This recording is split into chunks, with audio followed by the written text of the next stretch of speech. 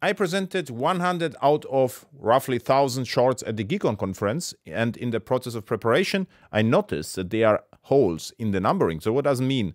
This is the repository, best of Java shorts, and all the shorts are structured like they start with S, and then this the number, and there are sometimes holes in the numbering. And so I was lazy, and by the way, the repository is this one. It is Adam Bean best of Java shorts. And I was lazy, so let's create a small Java app and maybe introduce it as a new short, which actually happens right now. And so this is the heart of the scanning.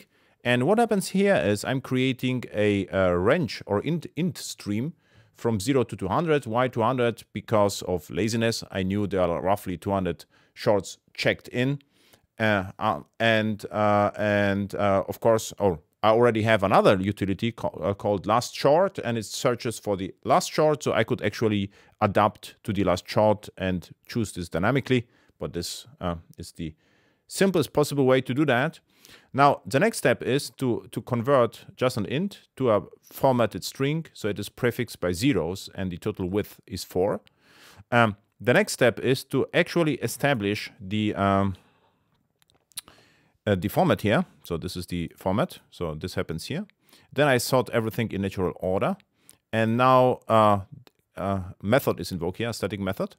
And this method lists all the files. So I get all the files as path, stream of path.